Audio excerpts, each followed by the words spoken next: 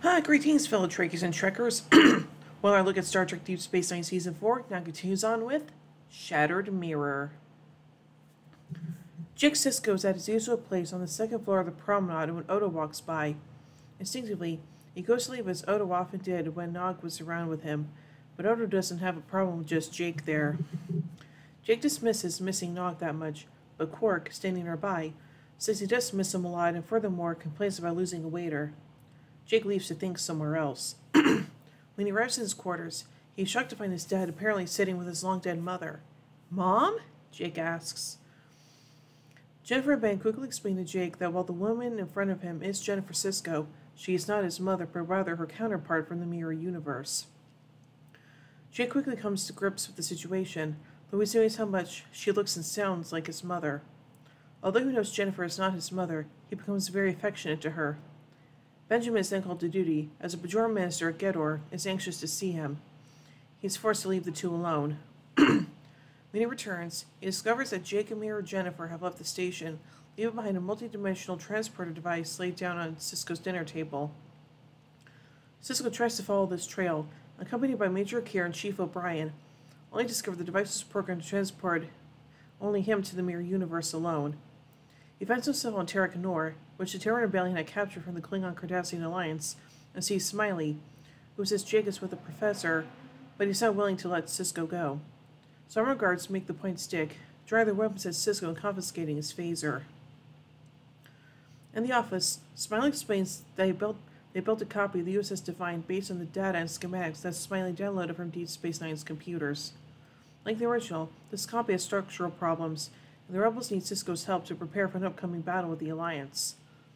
Smiley is willing to transport the Siskos back to the universe before the battle begins, but only after the modifications are complete.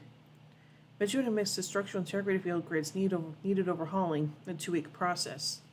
The Alliance, however, is expected in only 4 days, likely not enough time. Smiley promises him that, if he doesn't help, he'll either die in the firefight or serve the Alliance with Jake. Then, Julian Bashir enters demanding to know whether Sisko will help them. Smiley says he will, and Bashir immediately punches him, a payback for Sisko's punch earlier.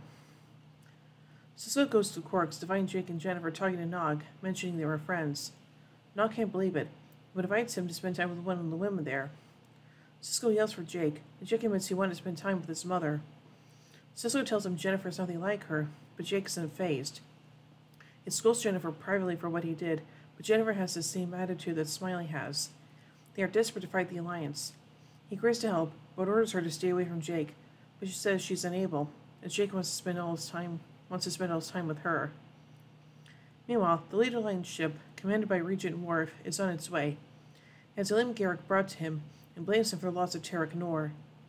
Garrick tries to explain he's not alone in the blame, but Worf is infuriated that he's the only one to escape, and playing cowardice. He says he cut his losses while the intended Kira Nerys pleaded for her life. Worf commits to dealing with the rebels himself, promising Garrick he'll be forced to fight as well. Garrick forces enthusiasm, but he's chained and Worf won't release him until the rebels are killed.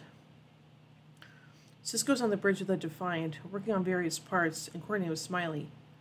Jadzia Dax, after hearing Sisko's back, barges in and slaps him for being intimate with her the year earlier in order to keep his ruse and pulls a knife to his throat. He quickly agrees to never try that again when they hear a scream from inside the station. The intendant is being tortured by Bashir for trying to escape her interrogation. Sisko objects to Bashir continuing to hurt her out of malice, saying just because the Alliance was brutal doesn't mean he needs to be. Bashir orders her taken away, but not before she comments on how fooled she was by Sisko earlier. Word has reached the Alliance ships of the Defiant. Worf is told about the ship, and is angered at the increased effort it will mean for him. Garrick suggests increasing their speed, but Worf rebukes him, still blaming him for the situation. After a long day on the Defiant, he orders his crew to find Jennifer with Jake having dinner. Sisko says they need to leave in order to get sleep, and Jake goes to clean up after dinner. Alone with Jennifer, she tries to massage him and remind him she's not the enemy. She says he's done well with Jake, and admits she's enjoying her time with him, the son she will never have. Just then, Smiley enters to inform them the Alliance fleet is now only 8 hours away. Dex says they need to stall for time. Sheriff says he can get extra time with fewer raiders, but Cisco is suspicious. He goes to the intended to get information on weaknesses in Elaine's fleet. She laughs, but Cisco convinces her that Garrick has probably ran to the Regent and arguing she was at fault for losing Tarek Noor and probably in danger now.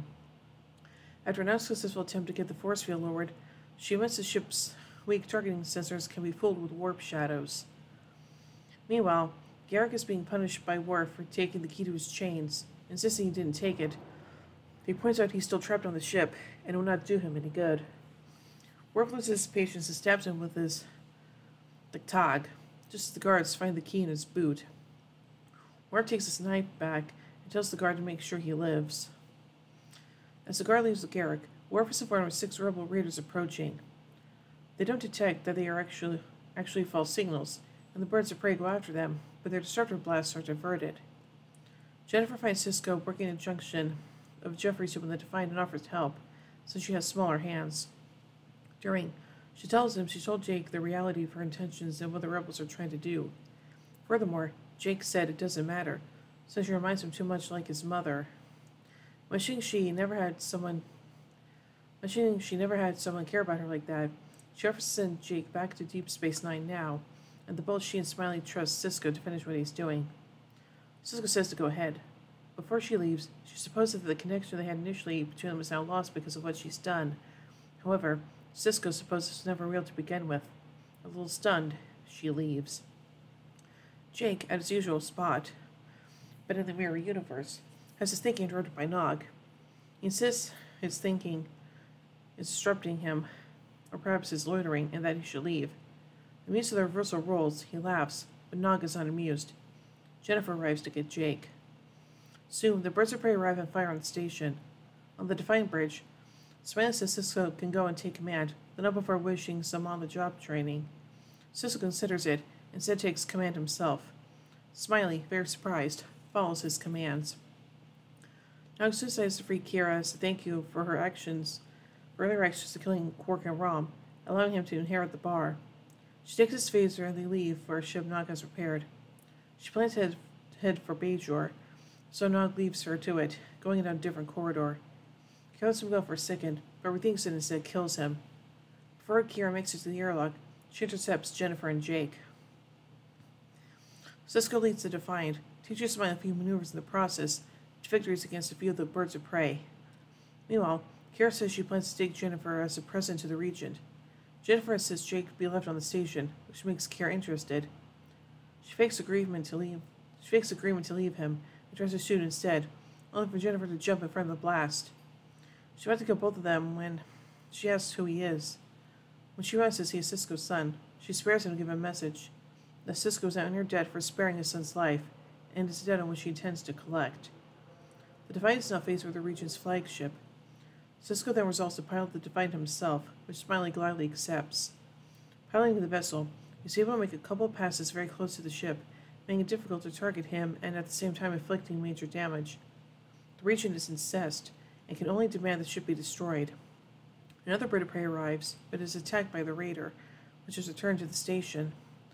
Bashir and Dax briefly celebrate, but Cisco orders them to concentrate on the flagship's forward shield, which he has punched a hole in. Garrick successfully convinces Worf to flee, and the rest of the forces follow them. Worf is finally convinced that the intendant is responsible for the loss, and Garrick becomes enthusiastic about killing her himself. Cisco returns to the battle to find Jake in the infirmary with Jennifer, who is clinging to life. For the last words, Jennifer tells Cisco that she knew they were still connected, to which he responds, always. Cisco and Jake share an emotional hug, and Cisco quietly suggests to his son that they return home to Deep Space Nine. Aww. So anyway, let's take a look at some continuity surrounding this episode. The Mirror Universe version of Worf makes his first appearance in this episode.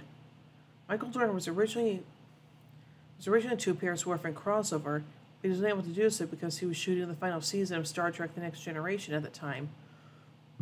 All of his dialogue was given to Garrick, and the dialogue that had been intended for Garrick was used to create the character of Telok. Nog is the third Ferengi to die in the Mirror Universe. Quark was killed by Garrick in Crossover, and Rom was killed by the Attendant in Through the Looking Glass. This is the only episode in DS9's Mirror Universe arc where Garrick Kara Glovton appears. This episode establishes that Jake was never born in the Mirror Universe. Dennis Madela makes his third appearance as the Terra Marauder. We learn he is a widower.